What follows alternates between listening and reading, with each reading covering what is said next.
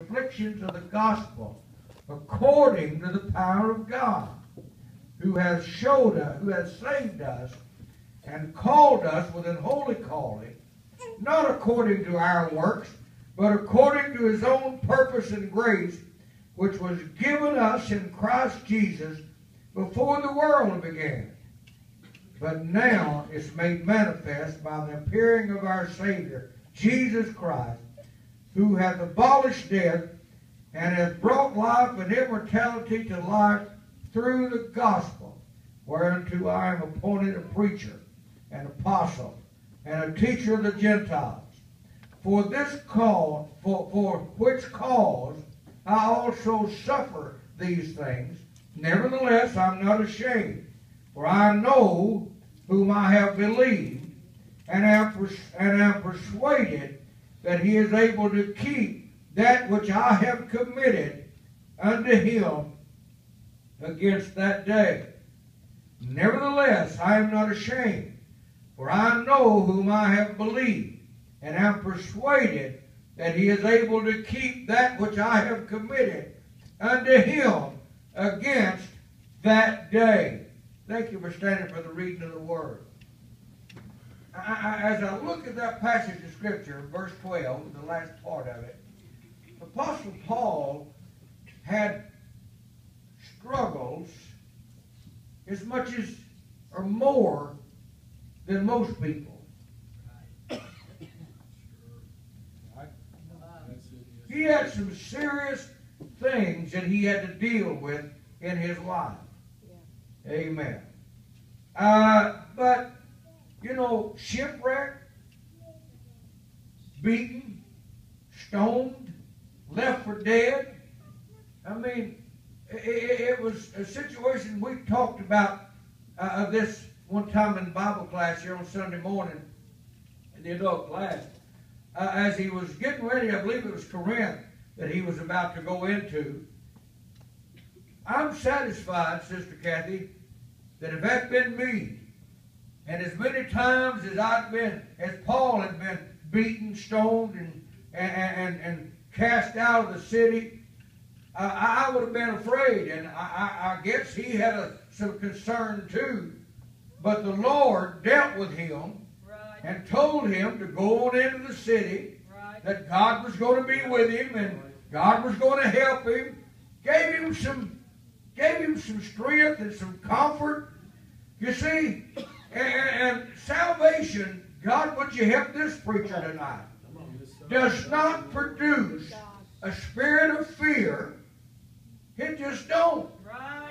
If we get a spirit of fear and a spirit of doubt upon us, it didn't come from God. Right. Oh, God.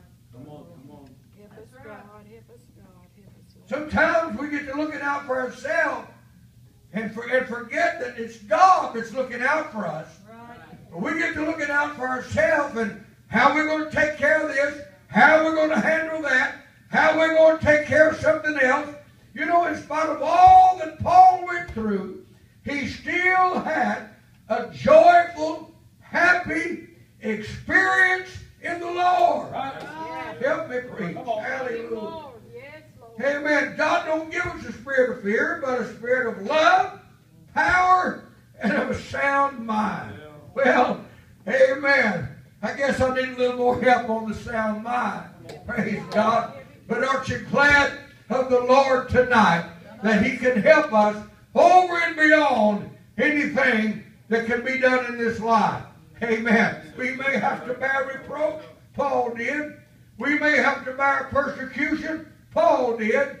We may even have to die for this cause. History said Paul did. Amen. But we'll always have the support of God behind us. Hallelujah. In their time of trouble. And I believe that we'll have the smile of God, amen, upon us if we have to die for this cause. Right. Yes. Well, hallelujah. Right. As I was studying on this, and I was thinking, brothers, of people that I know of, didn't know personally, but read their stories, read their accounts of persecution, and some of the things that they went through. even death for the gospel of Jesus Christ. Right. Well, Raymond, a lot of them didn't know the depths of the spiritual things the way we understand them. Some of them were of the Baptist faith and Methodist faith, and one in particular that comes to mind was of the Episcopalian belief, Episcopal, wherever you say that, and went through terrible, terrible, terrible persecution and long prison terms. Now, they didn't understand the gospel like we do, the depths of the Spirit. Are you with me just a few minutes tonight? The depths of the gospel the way we do, of praying through till we speak in other tongues as the Spirit gives it utterance, and seek divine healings the way many of us have. Yeah. But yet, when it comes to the test, do you believe that Jesus Christ is the Son of God? Yes, I do. Amen. So all you've got to do is just recant that and say that you no longer believe that. You won't preach that anymore, and we'll let you out of jail. But they wouldn't do that. Right. Amen. Don't you know that God stood by them? Yeah. Even though they might not have understood the whole gospel, God still stood by them. Right. I read accounts where some of those men, amen, said that angels even come and stood by and comforted them. Amen. I'm telling you, regardless tonight of what we suffer, regardless of what we endure, amen, we have the comfort of God. Oh, hallelujah. I'm about to feel the glory. Amen. We have the comfort of the Holy Ghost, amen, coming to us and helping us, delivering us. Well, hallelujah. One reason Paul was so sure of it is he said, I know in whom I have believed. Right. I know. I'm positive of this. There's no doubt about it. Hallelujah. Well, look what kind of an experience that Paul had. Amen. When he was converted, my goodness. Amen. Being struck down by light and Jesus Christ himself speaking to him, and him being blind, and then going to Damascus, and God having somebody else on the other side waiting, on the other end waiting to meet him and pray for him and get him prayed through the baptism. My, look what an experience. Well, if we stop to think, we've had a great experience ourselves. Right. Yes. God took the time to knock at your heart's door, right, when he could have just simply let you go on your own. Yes. But he took the time to knock on your heart's door. Yes. He took the time to turn you around. He took the time to turn me around. Yes, God. And I'm going to tell you, some of us, all of you may not feel that way, but some of us, you realize I said us, can be a little hard-headed at times. After God turned us around the first time and got us on the right track, and then we just pick it up as, okay, Lord, I know how it's done now, and just keep right on going and right in our own way. There's been times after we've been saved that God's had to get a hold of us and turn us around and get us going in the right direction. Amen. And we can recount time and time again the times that God has come to us and helped us. And so, no, we might not have had the specific call like Apostle Paul did, but neither did Peter. The Lord just simply walks up to where Peter's at and fishing and said, follow me and I'm going to make you a fisher of men. He didn't have this great big experience the way Paul did. Right. Come on, yeah. So we could put ourselves in the category of Peter. He come and knocked on our shoulder one day and said, follow me. Hallelujah.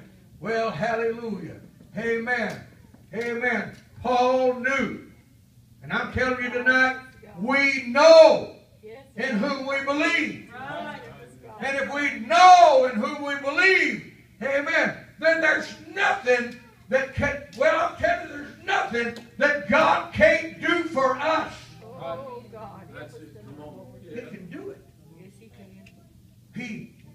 will do it. Yes, Lord. I'm telling you, when the Scripture says that if we delight ourselves in the Lord, He will give us the desires of our heart.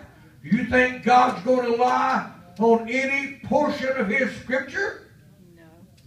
I'm telling you, I begin to feel just a little bit numb with that one. Come on. Well, hallelujah. Yeah. Praise God. I thought I was too tired to preach, but I'm beginning to feel a little bit something here getting a hold of me. Come on. Help him, Lord. Help him, Lord. Woo! Hallelujah. Praise God. Hallelujah. Absolutely sure of his standing with God.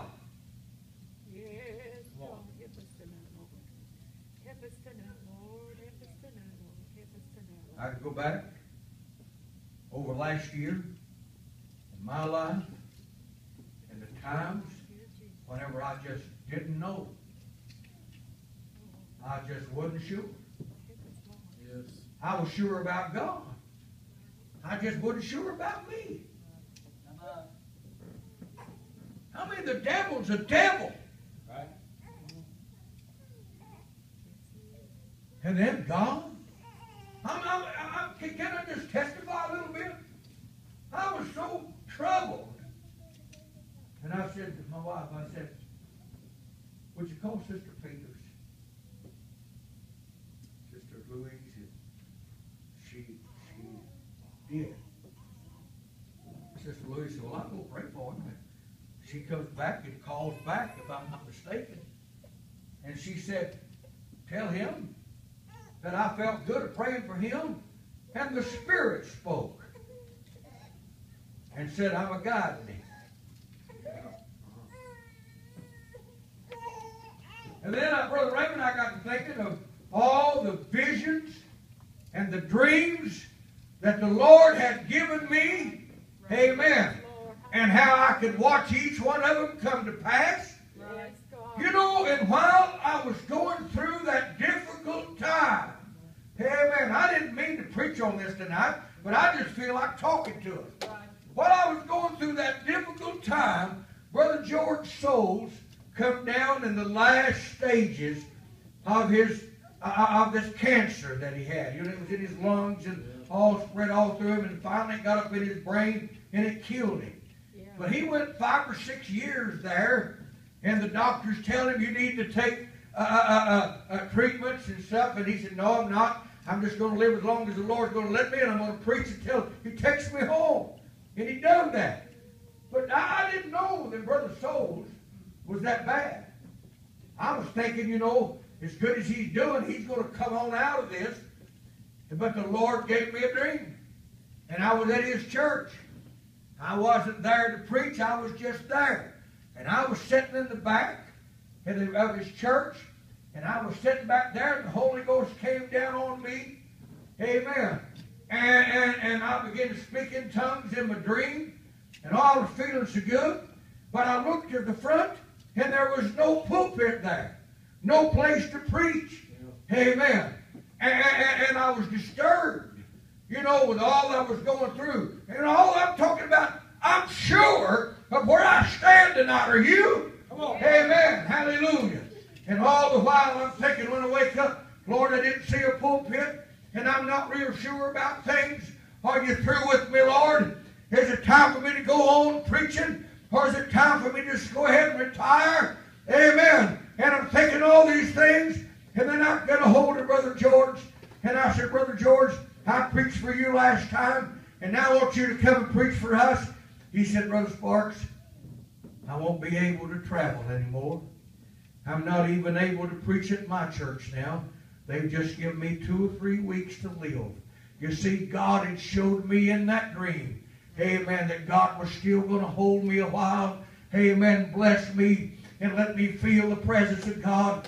But Brother George, He was going to take him on. I'm telling you, I feel like preaching to us here a few minutes. God can show us and establish us, assemble us, and keep us tonight.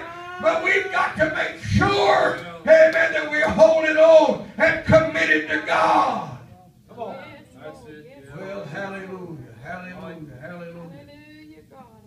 Hallelujah. Hallelujah. Hallelujah, God. Paul committed his soul to Christ. Hallelujah. Committed his soul to Christ that he might save him. And he did.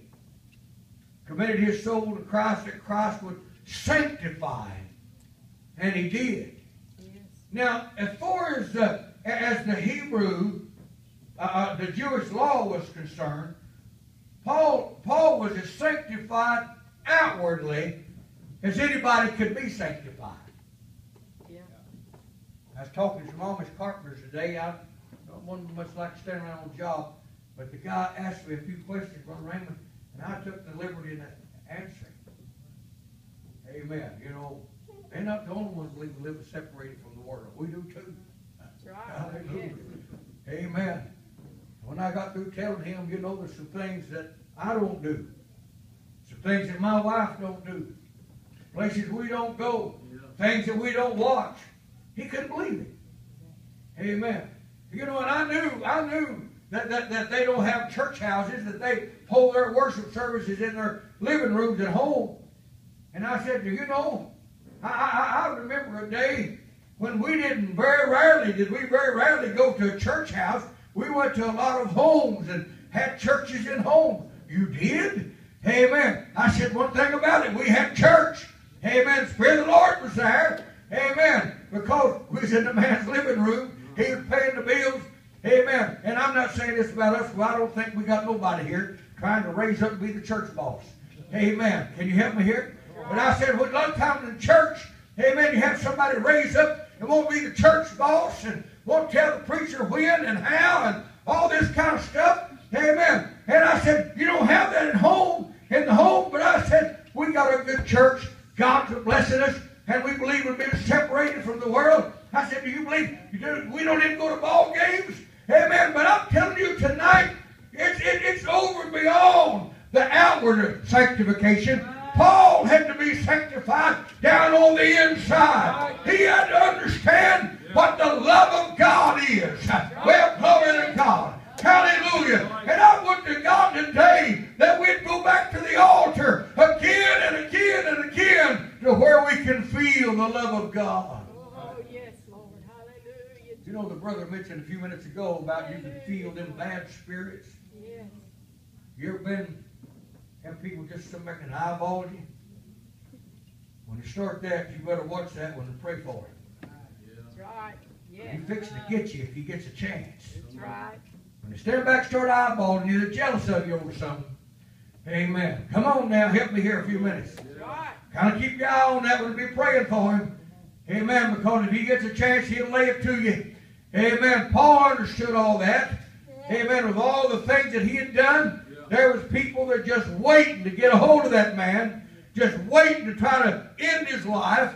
Waiting, you know, when we got him in jail, we're going to take care of him. Paul preached in jail. He still got people saved in jail. While he was in jail, at Rome's expense, he wrote letters to the churches. Hey, woo, hallelujah. I said at Rome's expense. Well, glory to God. Amen. God's still helping his people. Yes, He Lord. committed himself that God would save him, sanctify him, baptize him with the power of the Holy Ghost. Amen. I've said this numerous times. Praise the Lamb of God. Help me, Lord, here a few minutes. Amen. We'll pray through till we speak in other tongues and we feel like I got it. You did. You got baptized in the Holy Ghost and you got the tongues. Why don't we stay on the altar until we receive the power that goes with the tongues? Hallelujah. If he's able, and he is, and he'll sanctify us, and he does. He's filled with the Holy Ghost, and he does.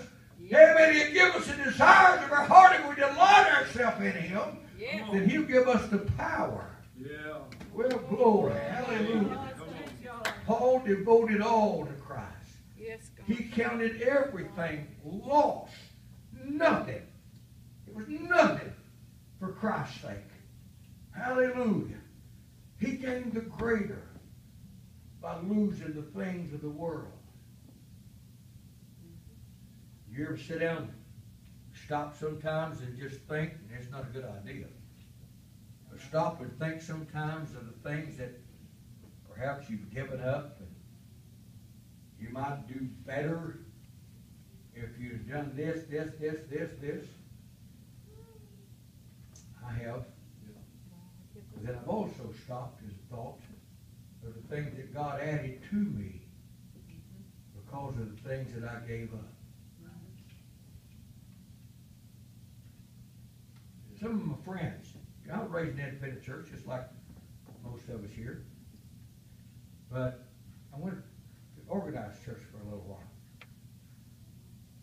And the pastor tried to get me to stay. And for a while, I got thinking, I could have got out of the factory a long time before I did. I could have got in a church with a salary, and you people have given me that here. Yes. Yes, Lord, yes, Lord. But it still worked. Yeah.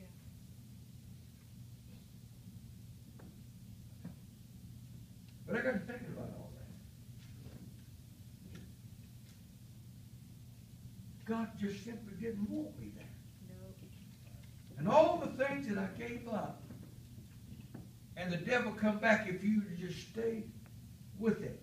Stayed with it. Yeah. What if I hadn't? Would I went worldly when the rest of them did? Oh, God. Come on now. Dear Lord. No, that makes people uncomfortable. But I'm here to tell us tonight, worldliness is not right. No. Right. That's right. Amen. Come on, come on. Oh, God. Paul, when John said it, love not the things of the world, love not the world, neither the things of the world. Right. Don't he say it like that? The world and the things of the world. Right. You know, I'm talking about a joyful experience. I hope I'm not losing you tonight. Come on. Hip and gone. A joyful experience. You know, a lot of times we run up against obstacles and we blame this for our problem and that for our problem and something else for our problem.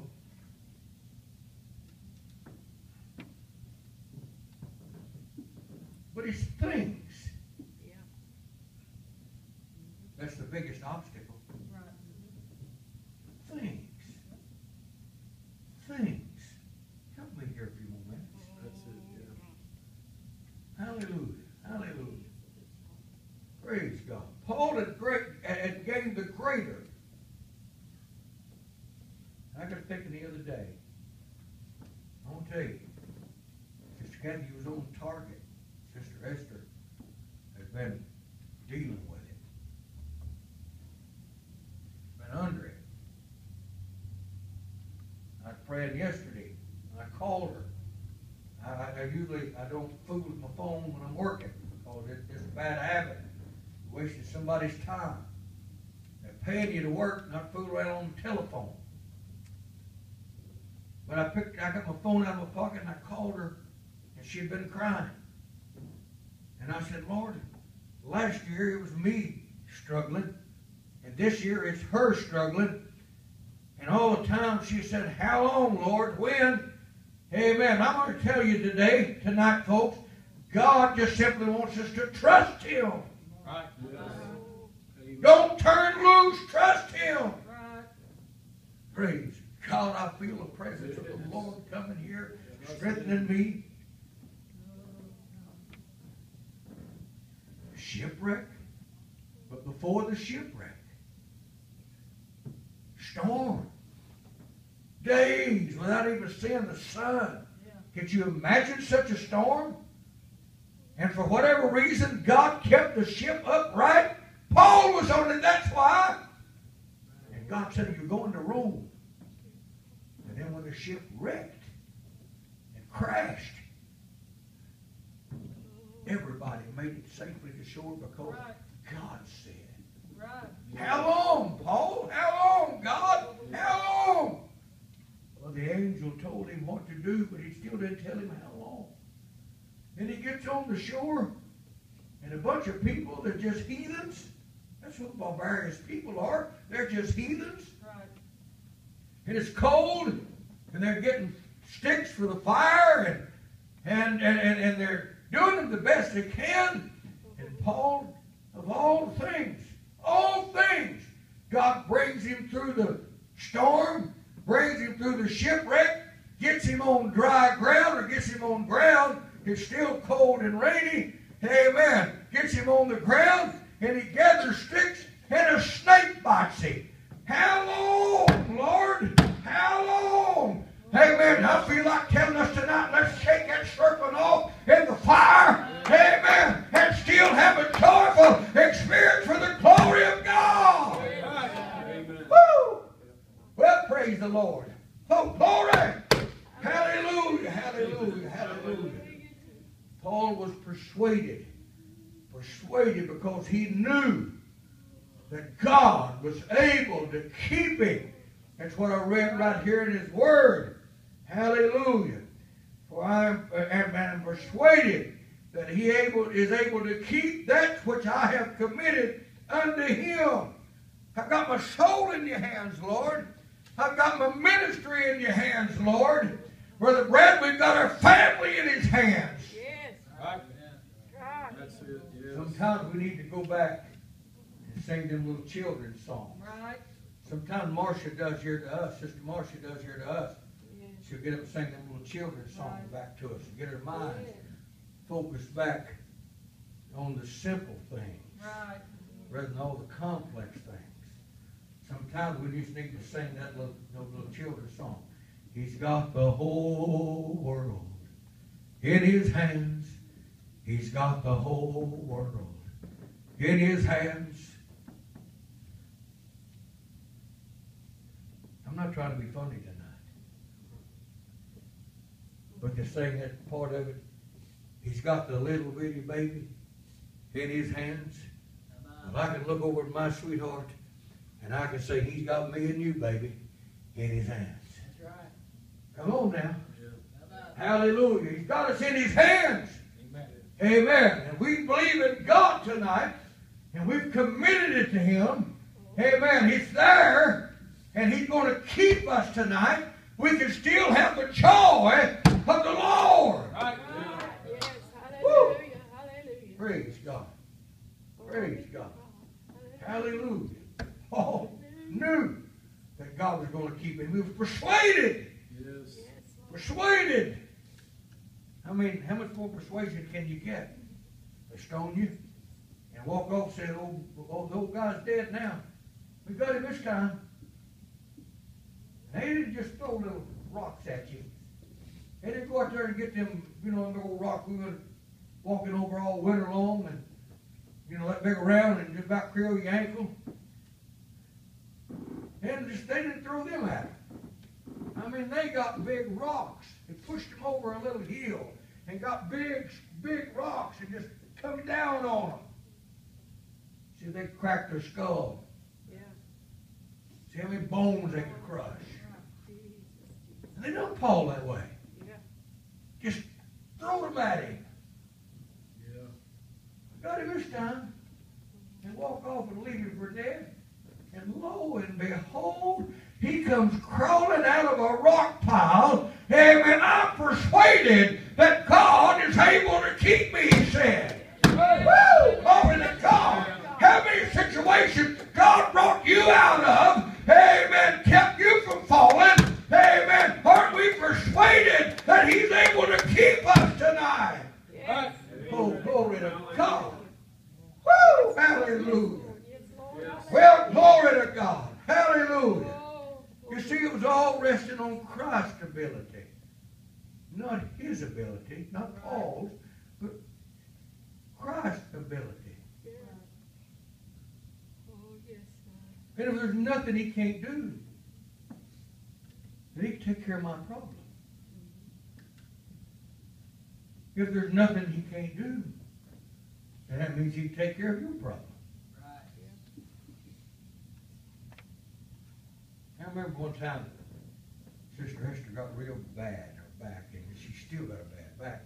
I really don't see how sometimes she does what she does.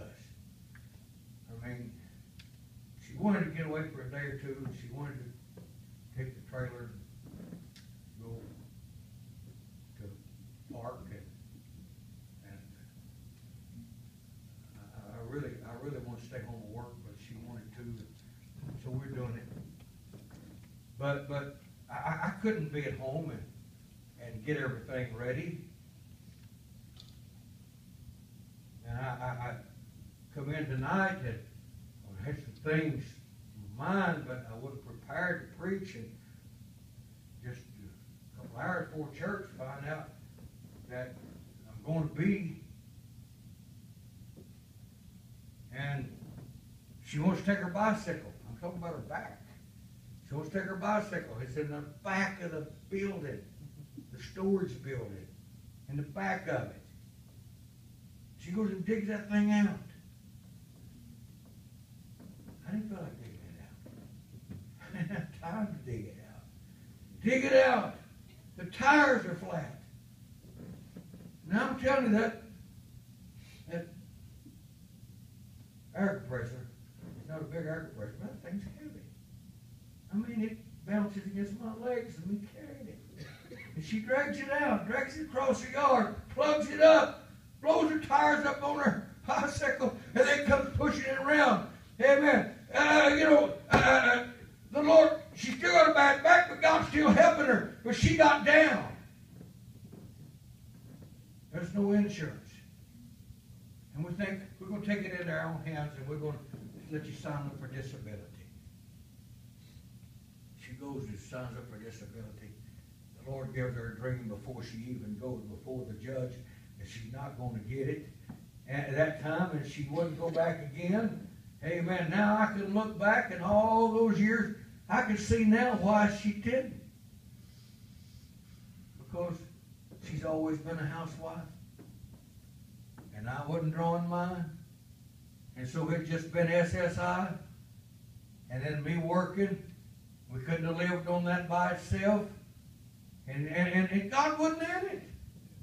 So He's going to take care of her. That's what I'm trying to tell you. God's going to take care of her. Right. Yeah. Are you helping me here? Yeah. God's going to help us. Am I here all by myself? I said, God's going to help us tonight. Right. Help us, God. And we get things figured out. We'll do it this way, this way, this way. And then God don't want it that way. I got real sick one time with migraine headaches. You've heard me tell this before. And I'm about to close here in a few minutes. It's Wednesday night. You're supposed to preach this long Wednesday night. But I got real bad with migraine headaches. And I was off work for 3 months. Wouldn't able to go to work. Some folks, I got a headache and then it's a migraine and they're still up walking around. Yeah. No. You get a migraine, it's going to put you in bed, friend. I got a lot of headaches, but migraine put you under. I couldn't work. And again, I thought, man, if I can't work, I'm going to have to do something. Because this is going to run out. I was working in the factory then. I'm going to lose my job. Supervisor. I didn't have a union backing. And, I'm going to soon be out. I'm going to have to get disability because I can't work. But I didn't want to do that. I'm just going to be honest with you. Like we go ahead and sit down and close this, but I'm too nervous to sit down. I can't sit down. I just can't. I don't have to work all the time, but I'm just too nervous to sit down. I can't handle it. I've got to have something to do. I thought I'll just sign up on disability. And I remember we had the end of that old building out over there, trying to work it over. Put the place for the pulpit up there and build the Sunday school rooms. And we had it all tore out and working on it. And I'm standing over here to the side, taking medication that my tongue felt like a big cotton ball every morning. And I couldn't hardly preach, couldn't hardly function. just sick. And caught her being sick. Standing over to the side, and I can't think of her name yet. Sister Beulah Cole. She hardly ever done anything, Sister Kathy. If she testified, it was just a few words. But when she got in, the Spirit and the Lord started moving on her. She started wringing her hands, kind of like, not real bad, but just wringing her hands like that and shaking her head, and that gray hair kind of coming loose on the side. And she was getting hold of it. And she walked over to where I was standing, and she didn't do nothing but just reach and touch me just like that. And when she did, I hit the floor. And I ain't had a migraine to this day. I've had a headache, but not a migraine. I'm telling you, God will take care of us tonight. Right. And we can have a joyful experience, even through a lot of troubles and trials and heartaches, because God is on our side. I hope I'm not bored you to death tonight, but I felt pretty good preaching. I really have. And I hope you got something out of this message tonight, because God wants to help you. He wants to lift you up. He wants to help you in spite of yourself. He wants to help you in spite of what others may do. God wants to help you. Can we stand with me tonight? Yes. Stand with me. Hallelujah. Oh, hallelujah.